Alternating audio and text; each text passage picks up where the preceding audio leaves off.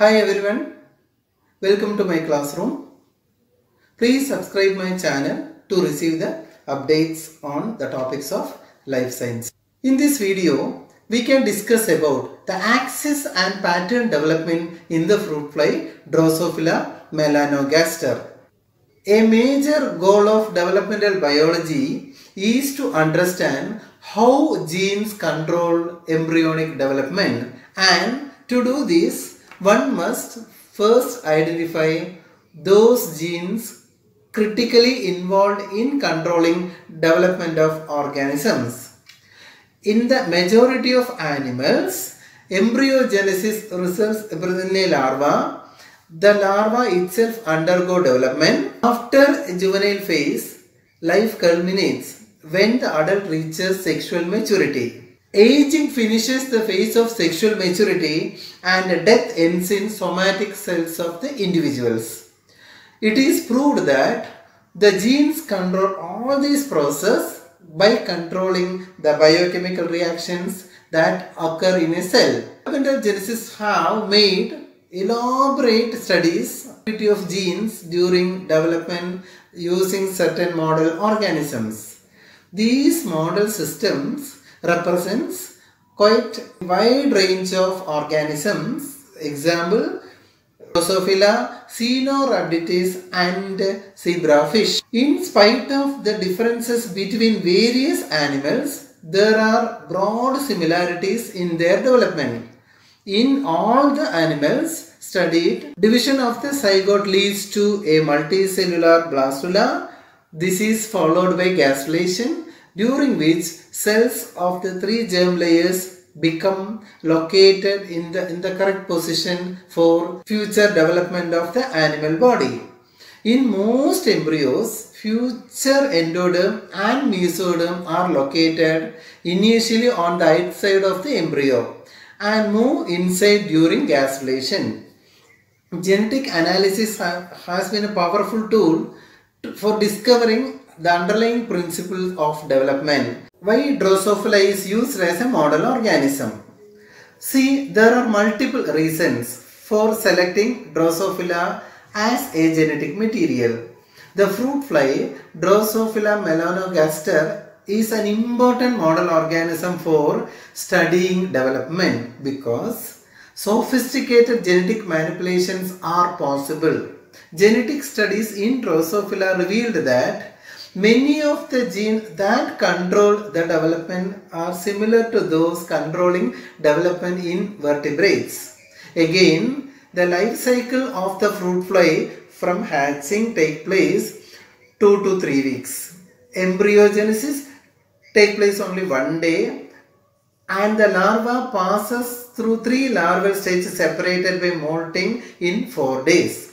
The larva produces a new molecule called puparium. It undergoes metamorphosis. It is about 5 days. The adult life lasts for about 9 days. The early embryonic development of Drosophila is governed by genes that affect through their protein products. The state of active subordinate genes. These genes products act by control transcription. The development of adult body in Drosophila occurs by organizing the body parts along 3 axes. 1.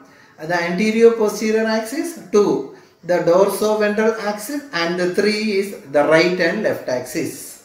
The 2 classes of genes controlling development are distinguished in Drosophila. Genes responsible for axis determination are called maternal effect genes. The anterior-posterior polarity of the embryo, larva and the adult is determined by these genes. These axis determining genes are active in the ovary tubes of the maternal organisms. They produce mRNA that are placed into different regions of the egg. The protein products of these genes activate or repress the expression of the another group of genes called zygotic genes. We can see how the pattern formation in Drosophila take place. There are three fundamental types of genes involved in the developmental structure of Drosophila. They are maternal effect genes, segmentation genes, and homeotic genes. Maternal effect genes. As I mentioned elsewhere, the building blocks of anterior-posterior axis patterning in Drosophila are laid out during egg formation or oogenesis, well before the egg is fertilized and deposited. The maternal effect genes are responsible for the polarity of the egg and of the embryo. The developing egg or oocyte is polarized by differentially localized mRNA molecules. The maternal effect genes are divided into two major groups. A. Genes affecting anterior-posterior polarity, and the other is genes affecting dorsoventral polarity.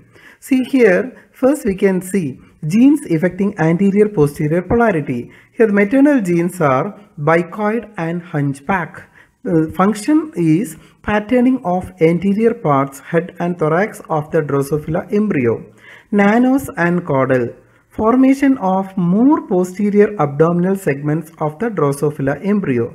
In embryos from bicoid mutant mothers, the head and thoracic structures are converted to the abdomen, making the embryo with posterior structures on both ends, a lethal phenotype.